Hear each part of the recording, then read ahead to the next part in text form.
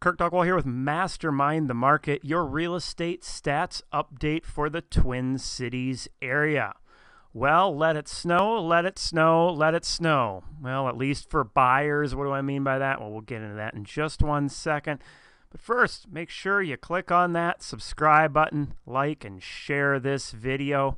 We know that knowledge is power. The more knowledge that you have about our Twin Cities real estate market, the more that you can leverage that to your advantage. So again, click on that subscribe button.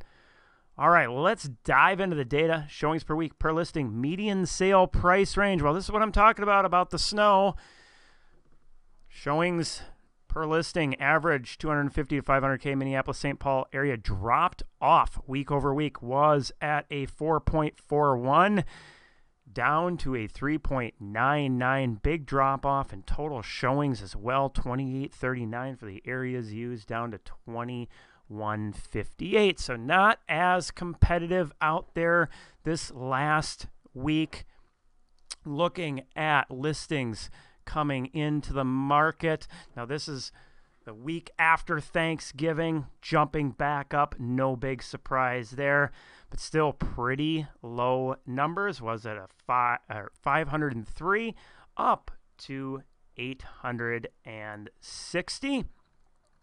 Pending sales also jumped up a bit, but not quite as much as they jumped up last year at the same time.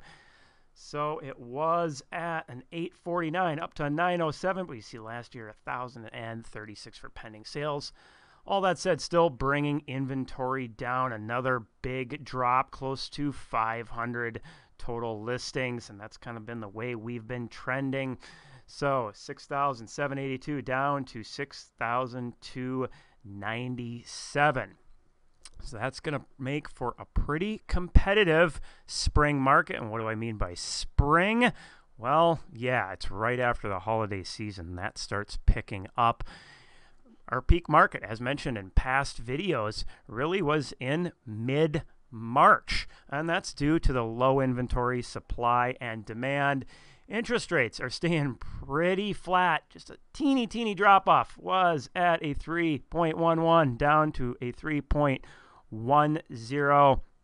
So recommendation right now, as rates are expected to pick up into next year, that if you have a property under contract, this would be a good time to lock that, from our resident mortgage geek Chad Preby over at Bell Bank Mortgage. So where does all of this put our market meter? Well, no surprise, drops off a bit due to that snowstorm. We were at a 6.76 down to 6.56, and that's that scale, 0 to 10, 0 being a complete buyer's market, 10 being a complete seller's market.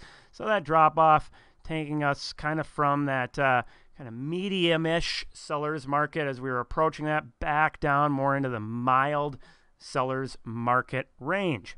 Now, those snowstorms, those can be an opportunity there. Not really safe to be going out and driving, looking at homes, let's say during the middle of the storm, but people tend to hunker down, whether that's pre-storm, post-storm, so that can be a time to get out there and take advantage of that lower competition. Overall, we expect activity to stay pretty flat, probably for about the next 3.5 weeks before it really starts picking up heavily.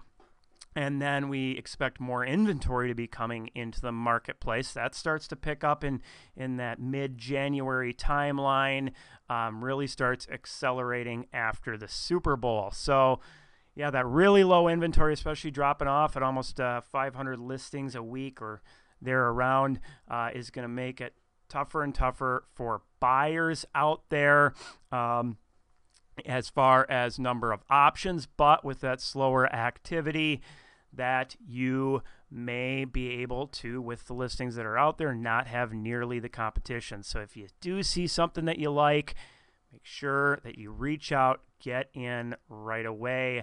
You know, you don't need to test drive every car on the lot to find that right car. So if you see a house that looks good, even though total inventory is less, definitely can be that time of year to get a good buy out there. For sellers, if you have the opportunity to hold off, just a few more weeks, let that inventory drop off. That's going to pick up competition and probably benefit you financially. Hopefully you found this information valuable.